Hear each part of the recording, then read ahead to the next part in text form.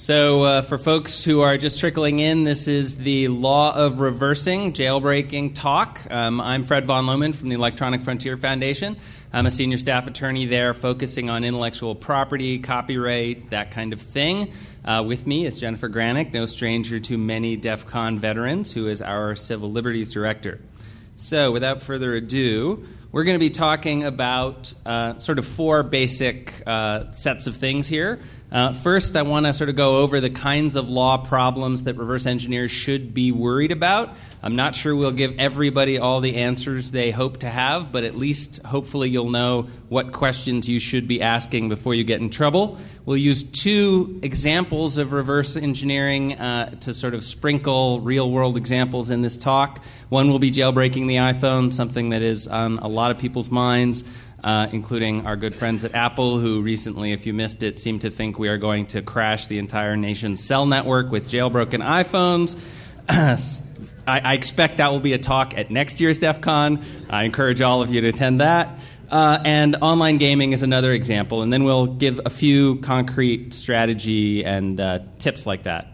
So EFF probably doesn't need a big introduction. These are some of the other things we do. We're doing a talk at 4 o'clock that's a general Ask EFF talk, so if folks want to come and query us about any of the other things on our agenda, please come to that.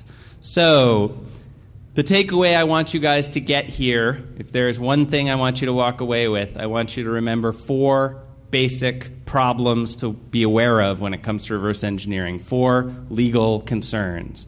One is license agreements. So we've all clicked I agree. Many times we probably shouldn't have clicked I agree, but there are all of those there, and increasingly courts think that 20,000 words of legalese actually matters. The second thing to worry about is copyright law. Whenever you are making copies of software, including potentially even just copies in RAM, copyright law probably is something to think about. Third thing, the Digital Millennium Copyright Act. Those four letters get a lot of play. The thing you have to remember is if you are circumventing a technical protection measure, often people say, oh, that's DRM. It can be DRM. It can also be other things. Anytime you're bypassing or circumventing anything, even if it's just obfuscation, certainly if it's encryption, you should be thinking about the DMCA. And then finally, if you are accessing a computer that is not yours, if it's a server out there, you should be thinking about the Computer Fraud and Abuse Act, and that will be something Jennifer will talk more about. So we're not talking today about patents or trade secrets. Frankly, these are not as much of a threat for most reverse engineers as the other four items we will be talking about. So talking about jailbreaking first, let's start with the license question. As I said, license agreements are out there. The jailbreaking context brings us really two. I should probably list them in the reverse order. The first is the end user agreements you agree to as an iPhone owner/customer. Last time I checked, you have to agree to over 21,000 words in order to activate an iPhone. I haven't counted the latest Apple Rev. It might be a few hundred more or less now. They just changed the license agreement about 2 months ago, actually in direct response to our effort to get jailbreaking legalized in the Copyright Office. They went to the trouble of changing the license agreement to try to make it extra clear that you don't own any of the software on the iPhone, even though you own the hardware. I still think they didn't win on that, but we'll get there later. The other one is the SDK and API licenses that folks agree to if you are a developer for the iPhone. So these are both licenses. If you're reverse engineering, you're going to want to know what they say. You're particularly going to want to read to make sure to figure out what, if anything, they say about reverse engineering. They specifically attempt to forbid reverse engineering, and they go into some detail to say, including decompilation, including a whole bunch of other things they say they don't want you to do. So there are it's not a simple matter of, oh, it's there, I'm not allowed to do it. There are a lot of questions about license agreements, about their enforceability, but I'm here really to urge you not to ignore them. Realize they're there. Take the trouble to read them if you're thinking about agreeing to them. Are they enforceable? Often courts in the United States have been saying that if you click I agree, that licenses are generally enforceable. That doesn't mean that every clause and every provision will necessarily be enforced, but just so folks know, there is a mythology out there that, oh, this stuff can't possibly be legally binding. Courts actually have been saying they often are. Big question there is, do you have to click I agree? Browser apps tend to be frowned on by courts, so those are the things where we just give you a link, we never show you the terms, we just say, oh, you used it, therefore you're bound. Courts tend not to be very friendly to those. On the other hand, if you clicked I agree, particularly if you clicked I agree before you actually paid any money, courts tend to be friendlier there. The other thing to keep in mind about licenses is, what's your maximum downside risk? If you breach a license, it's like any other breach of contract that you would have in any contract that you'd enter into with someone else. And normally in the law, that means they get what we call actual damages, which means in the case of jailbreaking, Apple would have to say, you've actually caused some financial harm to Apple by jailbreaking your iPhone. I personally doubt they would be able to show any real harm, given the several $100s you've probably paid them, and you may also be paying AT&T. It's hard to see how jailbreaking your own iPhone harms them, but it's good to keep in mind that's the kind of remedy we're talking about. We're not talking about going to prison. We're not talking about huge statutory damages. We're not talking about the kinds of things that I'll get to in a minute that come up with copyright and the DMCA. So reverse engineering prohibitions have been enforced by a couple of courts in the United States.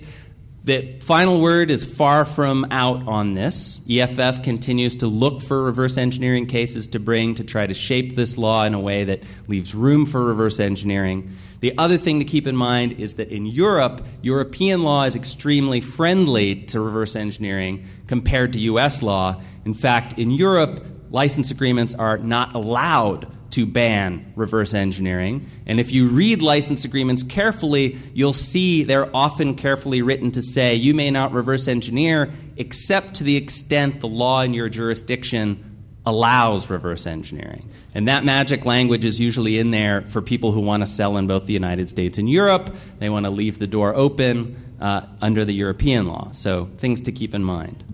So let's talk a little bit about copyright, the second of the four things I mentioned to keep in mind for reverse engineering. Copyright is scarier than contract, scarier than licenses. For the reasons I alluded to a moment ago, there are statutory damages. Many of you may have heard about the Jamie Thomas Rassett in Minnesota, who just got a $2 million judgment against her for sharing 26 songs on a peer-to-peer file sharing network. That's the result of these so-called statutory damages. That means the copyright owner doesn't have to prove that you actually harmed them the way they would for a contract claim. They can simply say, hey, you infringed my copyright. I'm automatically entitled to a minimum of $750, up to a maximum of $30,000, or up to $150,000 if you're willful, per work infringed. So if we're talking about the iPhone software, how many pieces of software are you copying potentially there? I would argue if it's the firmware, that's just one piece of software, one statutory damage award. I'm not sure Apple would agree. Nobody has yet been sued in that. There are injunctions. They can say you're not allowed to do this anymore, and there are potentially criminal penalties. Criminal penalties in copyright tend to be reserved for piracy and counterfeiting. I'm not aware of anyone who's ever been brought up on criminal charges for reverse engineering in the context of interoperability or any other sort of pro-competitive, pro-research kind of reverse engineering. But it is possible if there's a commercial motive that, you never can be sure that some district attorney might not be talked into something. But at least so far, the situation has been pretty positive. We have not seen criminal charges in copyright for traditional reverse engineering. So the two main defenses in copyright for reverse engineers are fair use, Section 107 of the Copyright Act, and Section 117 of the Copyright Act, which basically gives the owner of software certain rights to make copies and adaptations. So quickly, fair use. We have a couple of very good cases in the fair use jurisprudence that say, hey, if you have to make copies in order to access function and idea, the stuff that's not protected by copyright, in order to make an interoperable product, that's been viewed as a fair use. There are two cases, both involving video game consoles, Sega and the PlayStation. And in those cases, the court said, hey, if you need to reverse engineer to figure out how to make game cartridges that work in the console, you're making your own game, you're not stealing code out of the console, you just want to know how to make your game work on the console, that's a fair use. The two key pieces of this in those cases, the courts were very interested in whether you got legitimate access to the software that you were reverse engineering. So you want to have you want not to have taken the cracked version from BitTorrent. And also, the courts don't like it if you're copying code unnecessarily. Fair use is something that's not there to save you the effort of coding your own thing if you could have done it. It's there to allow you access to the pieces you absolutely needed. So try to avoid lifting code from the code that you're reverse engineering. Try not to wholesale copy chunks into your own resulting code. Section 117, this is a less well-known part of the Copyright Act. It says that the owner of a copy of a computer program may copy or adapt the program as an essential step of the utilization of the computer program with a machine. So this is basically the idea that if I buy a piece of software, I should be able to run that piece of software on a computer without being worried about violating copyright by simply using the software for the purpose that it was intended. That also includes this adapt language. The courts there's not much case law about how far that adapt right reaches, but it certainly could reach certain kinds of reverse engineering. I would argue that adapting the firmware on your iPhone in order to run applications of your choice should fall within this. In fact, we are arguing that in front of the Copyright Office right now, seeking an exemption to the DMCA for jailbreaking. So, as I mentioned, one question is how far does adapt reach? Another question is, do you own the software? These are issues that people fight about. The courts still haven't given us clear answers. In my view, you own the firmware on your iPhone. In Apple's view, you are merely licensed. This is a fight that several cases are working on right now. But suffice to say, you want to think about whether or not it's the kind of software you own. In other words, you bought it, one-time fee, keep it forever, can't be taken away from you, versus whether it's the kind of software that you are merely leasing or otherwise given very limited access to. For that kind of code, reverse engineering 117 might not help you. So, moving to the third category of legal areas to think about when reverse engineering. The Digital Millennium Copyright Act, many folks here are already familiar with that. Section 1201 of the Copyright Act says you may not circumvent technical protection measures and you may not traffic in tools that are circumvention tools. So here's the actual language, this not actually the actual language, but this is the basic gist of the code of the law. It says no person shall circumvent, no trafficking in tools.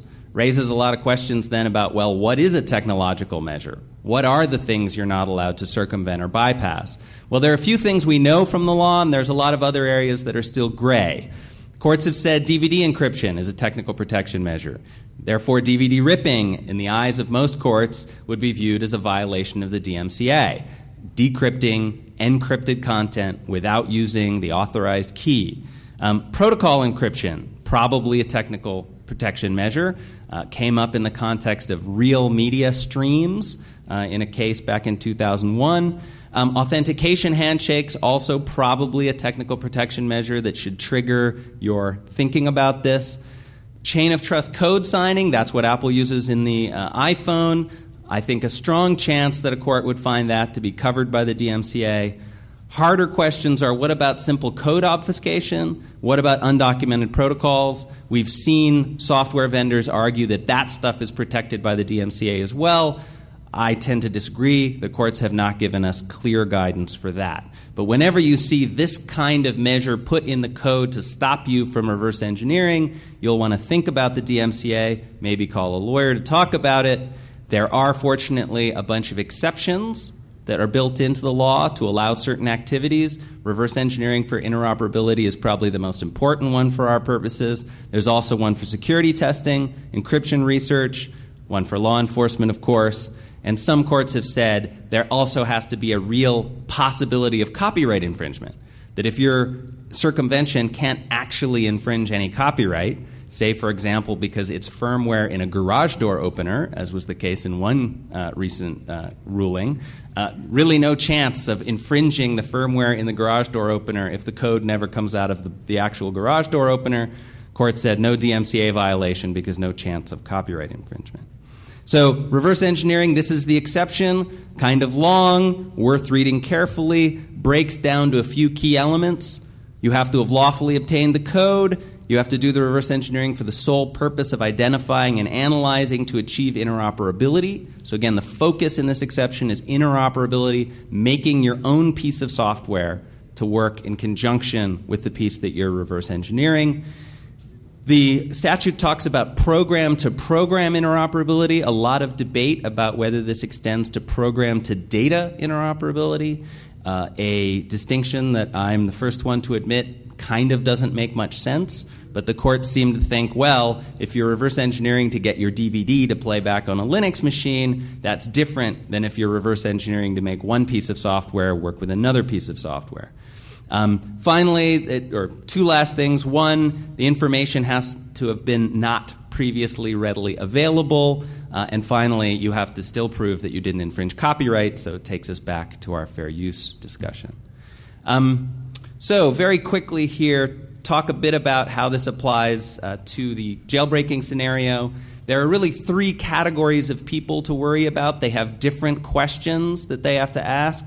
There's the independent app developers. I think app developers have relatively little to worry about under the DMCA. They are not themselves having generally to reverse engineer the firmware.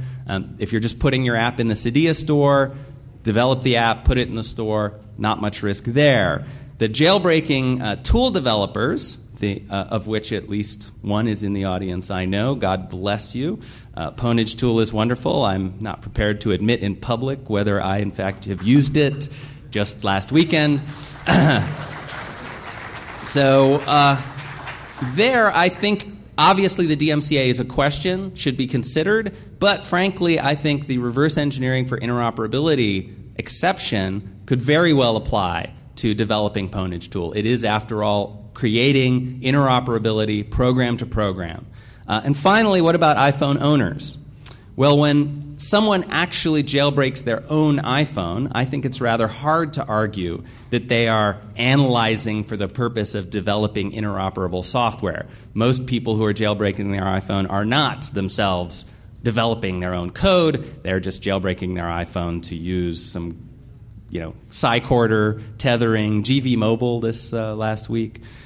So for them, we have gone to the Copyright Office starting in December and are arguing there now to get a specific DMCA exception for iPhone owners to jailbreak their phone. We've been arguing with Apple about this now for about 6 months. We'll have a ruling in October, and hopefully that will yield some legal certainty for owners. I will say Apple hasn't sued or threatened to sue any individual iPhone owner for jailbreaking their phone as far as I'm aware, but they have taken a very strong public position in front of the Copyright Office that they believe it violates the DMCA. Of course, as long as they say that, it's going to be hard for independent app developers to develop the kind of legitimate marketplace that they deserve. So, with that, I'm going to hand over to my colleague Jennifer Granick to talk about the fourth and final category, what happens when you connect to a server that's not your own. Hi, everybody. Thanks for having me. Okay, so we talked a bit about the jailbreaking of the iPhone, but sometimes when you do reverse engineering, you're looking to do something else, and so I'm going to talk a little bit about the special issue of online gaming and doing reverse engineering of online gaming, just to illustrate that there are other areas of the law that may apply. Now, when reverse engineering an online game, like let's say something like World of Warcraft, you have many of the same issues legally that you have with jailbreaking, but now you have the special issue that there is a network involved. And this is different because now you have to deal with the areas of law that protect networks. So that is the Computer Fraud and Abuse Act. and is the federal law. And the Computer Fraud and Abuse Act is the federal computer crime law. It is codified at 18 U.S.C. 1030. That's the statute for it. And this federal law is kind of prototypical of the computer crime laws that are out there. Every state has its own computer crime law as well. So what I'm talking about here will have some implication for many of the state laws, which are kind of built off of the Computer Fraud and Abuse Act. But each state law is really different. And I'm going to talk later on today at 1 o'clock about some cases that arose under the CFAA and the Massachusetts computer crime law. And so people who are interested in how computer crime is regulated and what it has to do with legitimate hacking and computer security work can come to that talk as well. And I'll do a little bit of a comparison between the federal law and the Massachusetts law, which is very interesting. I'll just tell you, for those of you who are here in Nevada right now, I also looked up the Nevada computer crime law before I came here to DefCon, and it is extremely broad. It prohibits altering or tampering with or gaining access to documents that are outside of a computer network. So if you see any papers lying around near a computer, I wouldn't actually touch those without consulting a lawyer first. So this is what the Computer Fraud and Abuse Act says. And there's basically an essential concept in here, two essential concepts that are the trigger for the illegal activity. One is the concept of access, and the other is the concept of exceeding authorization or doing so without authorization. So these are supposed to be the things that distinguish between legal activity and illegal activity. So what does it mean to access a computer?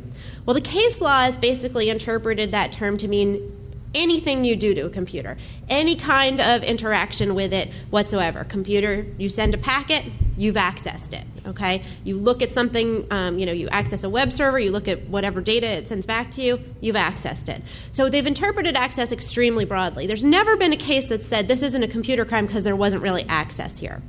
Okay, so now the second thing is about without authorization. Well, what is authorization or something without authorization? And it turns out that without authorization has been interpreted extremely broadly. So, do you need express or written permission? I mean, we use computers all the time without getting any kind of permission.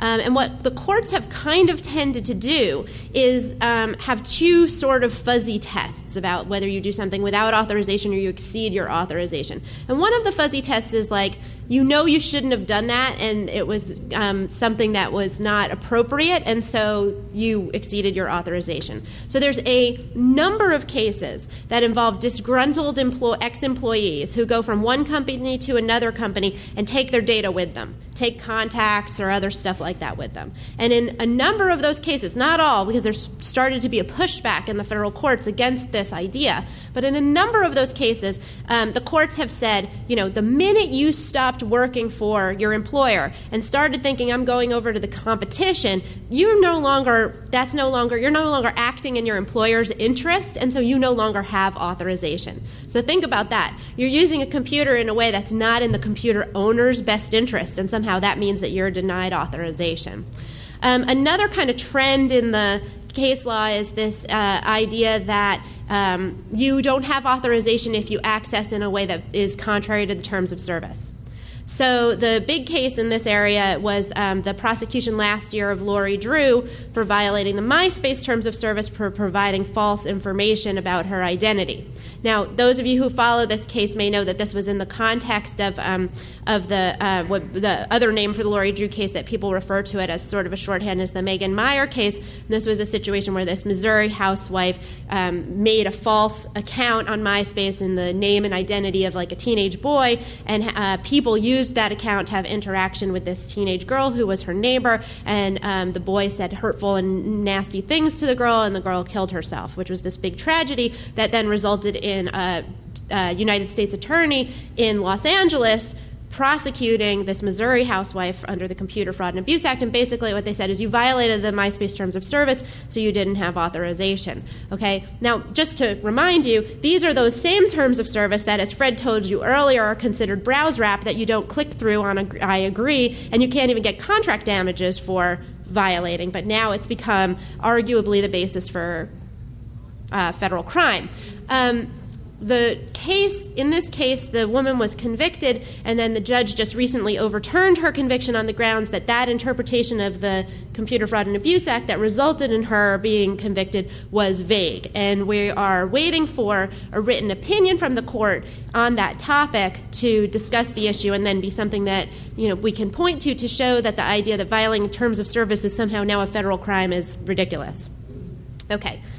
The next part of 1030 that's really important is this 1030A5, which is the causes damage provision. I'm going to talk a lot about this at 1 o'clock, but you can hear it's a little bit different from the access without authorization. This involves transmitting programs or information or code, and as a result, causing damage without authorization to a protected computer, which basically just means any computer in interstate commerce. Okay. And this is the rest of A5 if you access without authorization and cause damage. And damage is defined as just any impairment to the integrity or availability of the data. Integrity is a term that's also been very loosely interpreted. So what's the situation here? Well, and why is it so special with online games? Well, with online games, you have this situation where very often there's client software that resides on your own computer. And then the client software interacts with software on the central server for the game. And your client communicates with the server, and data and packets are transmitted between those two things. And you want to know how the game works. So you do some reverse engineering. You either listen to the traffic between or something like that, or you manipulate the data that resides on your own computer. And one of the things that we're going to say to you a little later at the end here is, if you do your testing on your own computer, you're always in a safer situation than if you do testing that involves some kind of interaction with other computers. And here's why. If I manipulate the client software on my own computer in order to test and see how the server reacts to that manipulation, I'm sending packets from the client to the server. Okay? So just to go back for a second, I'm transmitting codes or commands to another computer. And if those codes or commands cause damage as interpreted under the statute, then I could be liable under the CFAA. And damage, again, means impairment to the integrity of the data. Or if the game software, so that's one way the CFAA could apply to online gaming. Another way is if the terms of service or the EULA for the game says that you're not going to do this and you're not going to make any kind of contact with the game server using software or client software that's been manipulated in any way or that's been reverse engineered in any way, then you do so. Then under the Laurie Drew theory, you violated the terms of service, so you are accessing the game server without authorization, and again, that's a potential Computer Fraud and Abuse Act violation. So this is the problem with doing reverse engineering with code that runs on, with code on your machine that interacts with code on another machine. Okay, has this been applied to online games? Well, there's one case that I found where the Computer Fraud and Abuse Act was a claim that was raised in a civil case, and this was Blizzard versus In-Game Dollar. It's no accident that I used World of Warcraft as an example. It's an extremely popular game. In fact, several of my friends have lost many hours of their lives to it. Maybe lost is the wrong word, but Blizzard is very, very, very litigious. So they bring a lot of lawsuits to protect their varied interests. And in this case, this was a company that was doing gold farming. And do people know what that is? Basically, they create, it's a bot that creates valuable gold pieces within the game. And Blizzard sued them, and one of the claims that they brought was the Computer Fraud and Abuse Act. And the other claim that they brought was the California Computer Crime Statute, which is Section 502C under the California law. And so I looked at the claims for this, and the Computer Fraud and Abuse Act claim was very much focused actually on the idea that this company advertised its gold farming services through spam to World of Warcraft users, and that there was tons of spam coming through on the network all the time where they were saying, like, use our service, and people were getting a lot of messages, and it was degrading the network because the network was having to take up time to process and distribute all of these spam messages. So again, when we're thinking about, and that this was the damage, right? So again, when thinking about damage, which is impairment to the integrity or availability of data, doesn't mean you're bringing down the system. courts have said even where, kind of system availability or the speed of traffic is degraded, then that can be damaged too. And this is what Blizzard said that in-game dollar was doing. And so, okay, spam, it's not really that much about the interoperability or interaction of the reverse engineered software with the clients, or rather with the server software in the game. But the California computer crime statute claim had no such distinction in it about, well, this is really just about the sending of the spam. In that statute, there very much seemed like they were saying, just by having this program running and interacting with the server software, that violates the California computer crime statute, which is a little bit broader than Section 50 than Section 1030. Okay, and I looked around for some other examples of whether this claim's been brought in civil cases, and I haven't seen it. But given the breadth of state computer crime statutes and of the Computer Fraud and Abuse Act, I think it's worth noting that if you're going to be doing reverse engineering of online games or any other kind of code where you have client software that sits on your machine that interacts with any kind of server or any kind of software that's out there on the network, that you need to start thinking about the Computer Fraud and Abuse Act and the corollary state laws and whether those apply to you. Okay, so this is all sad and dangerous, and everybody's thinking, God, the law sucks, what can we do? So here we have some strategies and lessons from these stories about what you can do. So you want to talk about the ones that are relevant to your part, or should I just go? I'll go ahead. We can share. You can chime in. How's that? This is on. Okay. So first, avoid clicking through EULAs if possible. And again, as Fred said, it doesn't help to not read them, but if you can avoid clicking on them, that's a great way to go. One concrete piece of advice on that. It's not a guarantee that you'll be able to dodge a EULA, but I have often told people if you're intent on reverse engineering, particularly software that's included with hardware, eBay can be your friend. Right? If you were to buy an iPhone, for example, from eBay that already was activated and had the firmware installed, well, then you haven't clicked I agree to anything. And I think Apple would have a hard time arguing that you're somehow bound by any kind of contract because you didn't agree to a contract. Now, the person who sold you the iPhone, maybe they breached their contract, but hey, that's between Apple and person number one, not between Apple and you. So that's something to keep in mind. I'm not saying that'll work every time. There have been courts that have said, hey, wait a minute, you knew there was a contract, and so this dodge may or may not work. But all else being equal, eBay can be your friend. Yeah, and also, though, to really distinguish there between going and buying something legitimately on eBay and getting a copy of the software that you know is infringing, okay? Because a lot of the exceptions, as Fred said before, that apply to protect reverse engineers don't apply if you infringe to get the copy of the software that you're reverse engineering in the first place. So legitimate, bona fide for value purchase, that's good, or could be good, can help. Getting a cracked version or something that you know is infringing. Always bad. Always bad. Causes more problems. Okay. Think about what you're doing before you copy, and copy no more than is necessary to do the job. So for individuals, this can be a little bit difficult, but what we tell people and what companies do when they do reverse engineering is they have one set of people who do the reverse engineering and figure out how the code works and derive the ideas and the functionality from the code.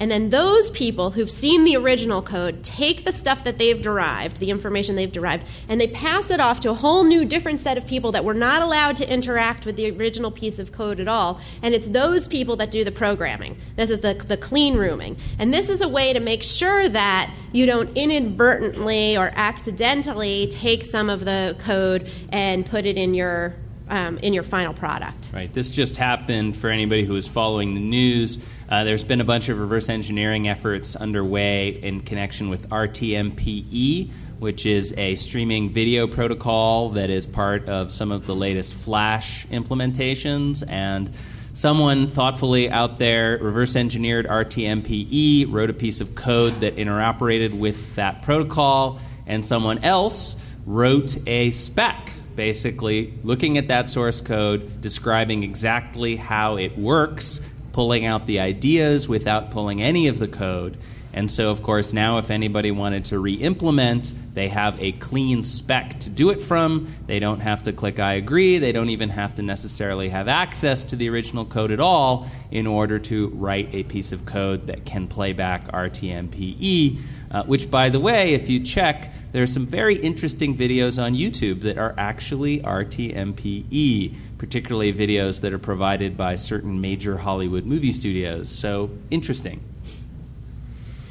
Okay, if there's encryption or obfuscation or any of these kinds of technical protection measures that were in the list that Fred showed you earlier, the slide says reread 1201F, but I would be a little bit more directive about this. If you have that kind of thing as part of something you're reverse engineering, I think you need to talk to a lawyer.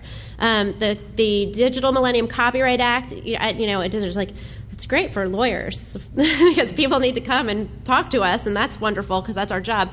But the Digital Millennium Copyright Act is very complicated, and the exemptions to the act are very complicated. And doing something solely for a particular purpose, what does that mean? What does it mean that it's for a certain type of interoperability? It's subtle and difficult. And so I think that if you're working in an area where you have TPMs, technological protection measures, and that's part of what you're going to be, and you're going to be routing around those, then I think it's a great idea to go and talk to a lawyer first. Yeah, and I would say the more effort somebody has put into stopping you from doing it, the more you should talk to a lawyer before you go and jump those hurdles. They're there for a reason. Courts often are sympathetic.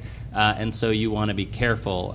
For any who followed this story, there's a guy who made a piece of code called Glider that allowed you to play World of Warcraft on autopilot while you were asleep. So you could level up. So you could level up without the trouble and bother. Sleep.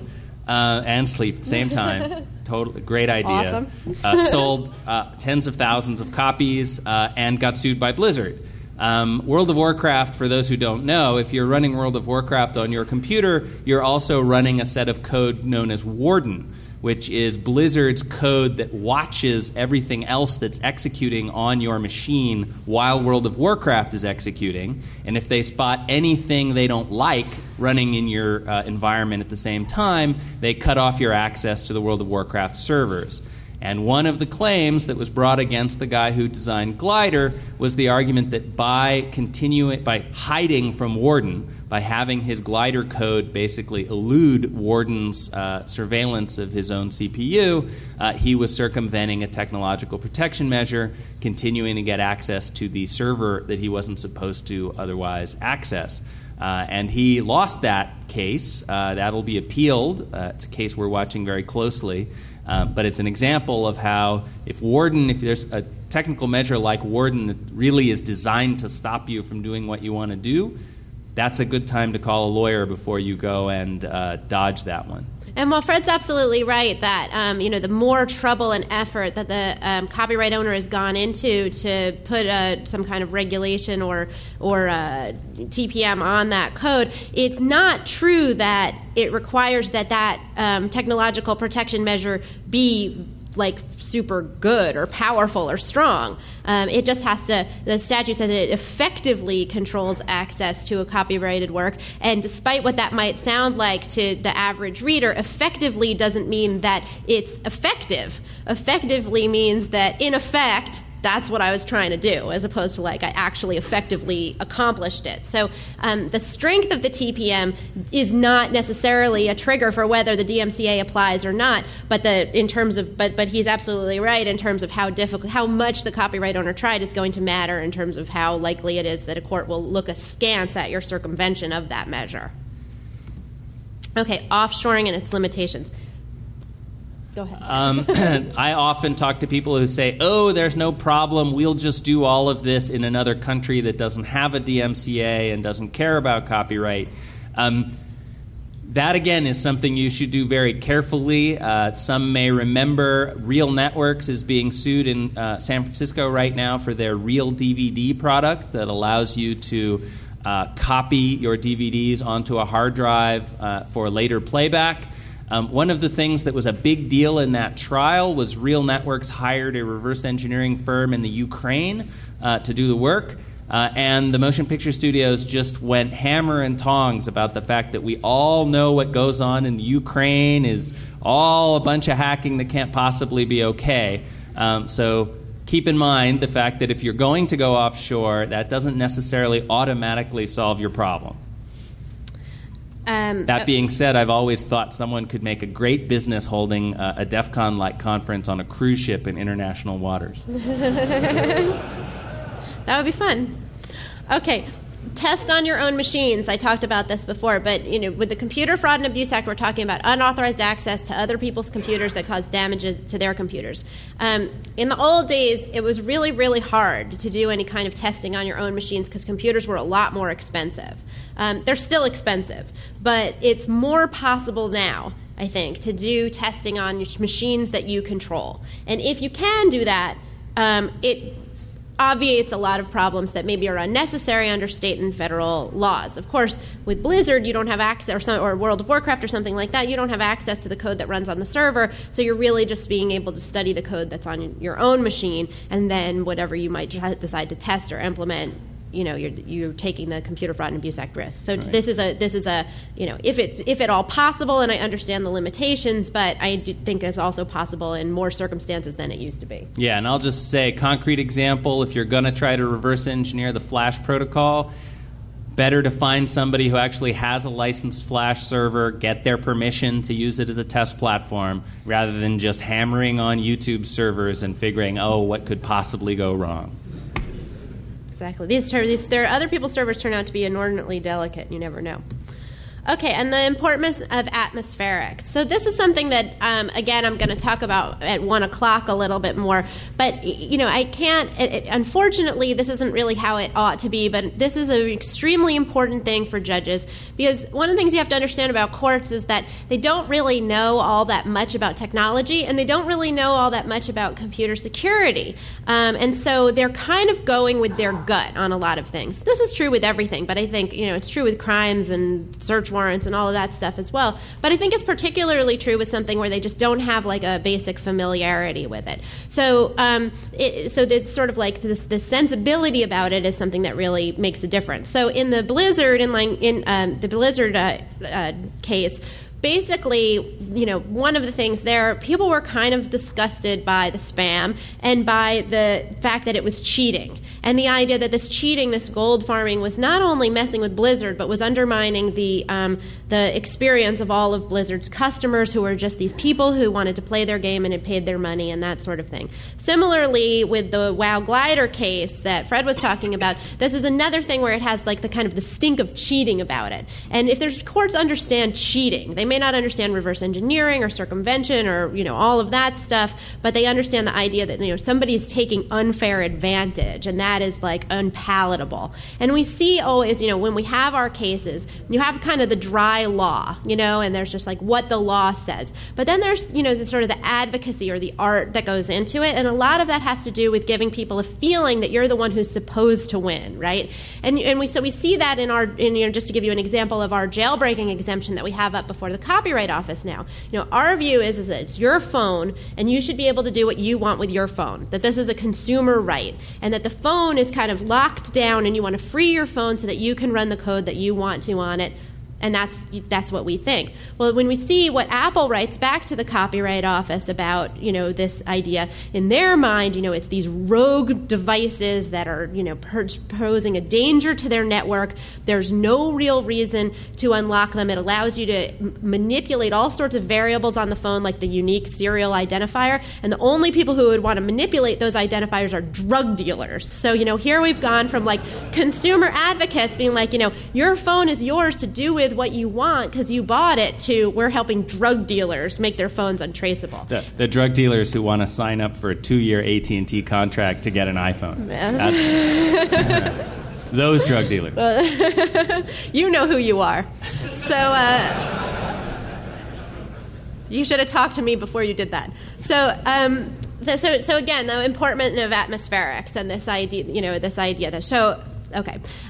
So that's something, you've got to think about. And I think a lot of times, and this is something that we have a little bit of that courts have a little bit of trouble with at DefCon, you have legitimate research, legitimate reporting by legitimate people in a fun context where people call themselves hackers, and sometimes courts just think a little bit askance at that. I had a case a couple of years ago where one of the pieces of evidence that the prosecutor used to show that my client had malicious intent when he did what he did was that when he was arrested, he was wearing a DefCon t-shirt.